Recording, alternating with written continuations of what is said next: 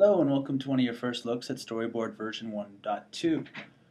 One of the big features coming out in our 1.2 is our collaboration plugin. What collaboration will do is enable people to deal with their user interface in a code repository the same way they're dealing with any other piece of C code. So as I make changes to my user interface, like whether it be fonts, images, changing things around, adding new screens, removing or adding controls, I can see those differences in how my UIs change throughout time and version check-ins and get the granularity to find exactly what's changed, not just see it at a snapshot level, but to see the individual pieces that have moved inside of each snapshot. So here we're going to take a very simple sample that we have. That's just a bunch of screens here. I've checked it into a Git repository so we can watch it and check it in and version control it. What we can do here now is just simply start making some changes to our user interface and see how we can then look at those and evaluate the changes afterwards. So I'll just move some buttons around to give the display a different look and feel. We can change the font to be a different type, maybe even different size. So change all these different little pieces. We can give it even a different color to anything that we want this way. So all these little small changes that would happen, resizing, adjusting, changing behavior and functionality can all be captured now. So I'll make my album art a little bit bigger. To do this, I'll have to turn the scale flag on, and maybe I want to move these guys a little bit further away from them, realign them there. Now I have a few different changes done inside of here. So let me come inside of here. I'll save that, and what I'm going to do here is just compare it against a different version. So if we capture him, grab a different version of it, now we can simply say I'd like to compare with each other.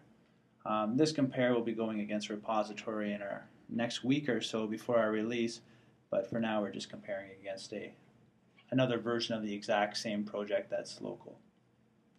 So right now what's happening is the compare is going through, looking through each model and finding all the differences inside of them. And then it'll show it inside of our team synchronization view.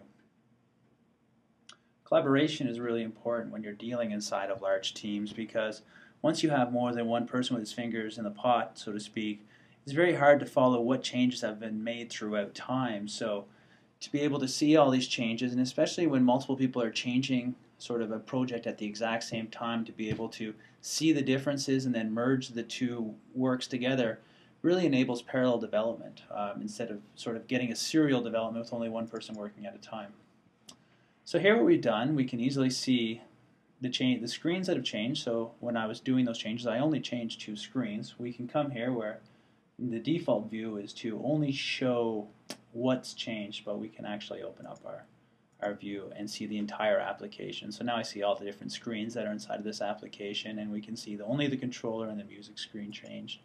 So if I come into here, I can see the changes all were on this one layer. So inside of here we can see that the blue button changed, the DVR title, when we open it up we can see the text and color of the font changed. The yellow button changed position, the red button. So these are all the different buttons I moved about. And then when we come down to the music screen, you can see that the album art, when we look at the image, I grew the album art, so I changed the size of the box it was in. And then on the image, I turned the scale flag on. Same with the play button. You can see that I moved its position and the rewind button. So you can see all these changes, and it's very useful to be able to pull out these properties and see each individual piece. One step above and beyond that we wanted to include is when you're dealing with a graphical product, people want to see the changes graphically. So now if we come into our piece, we can quickly and easily switch over to a graphical compare mode, and now when I look at that same screen, I'll see the actual images of the screen before and after of what it looked like. So here in this view, I can see the buttons moved and how the different title looks, and if we come down to the music screen, we can see all the different changes too. And I can open it up and actually look at the individual pieces just by themselves on the screen to see how they looked before and after.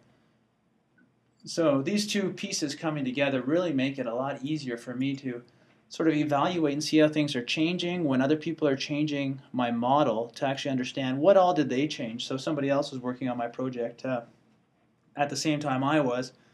I want to go back and look and see, okay, what did he do compared to what I did? Okay, yeah, these changes are good, bring them in. So this is a very big, important part when you're actually trying to have a team work together to create a product. And the user interface is such a large piece of all new products that being able to work in parallel and collaborate is an important part. So we're looking forward to everybody being able to try this out soon. So please make sure to come back in 2 weeks and download our evaluation and to give the collaboration your own try. Anyways, thanks, and